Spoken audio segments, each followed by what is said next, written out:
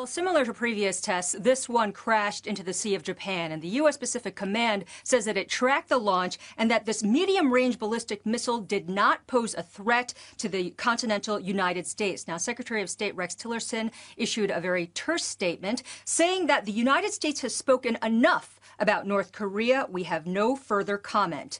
Now, North Korea has test-fired ballistic missiles multiple times this year, but the timing of this one is particularly interesting because it comes one day before the meeting between President Trump and President Xi. President Trump and his advisors have already indicated that North Korea is going to be on the agenda at that meeting.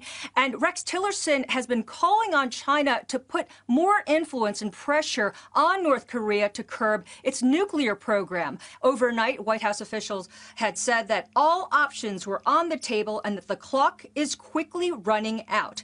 Now, China has said today that it sees no link between this test and the meeting between the two presidents, but the talk on social media here, as well as elsewhere, with people talking, is that this particular test is going to make it that much more difficult for President Xi at the meeting, and that he is going to be at a disadvantage while President Trump will have the leverage. Carl? Hey there, thanks for checking out CNBC on YouTube. Be sure to subscribe to stay up to date on all of the day's biggest stories. You can also click on any of the videos around me to watch the latest from CNBC. Thanks for watching.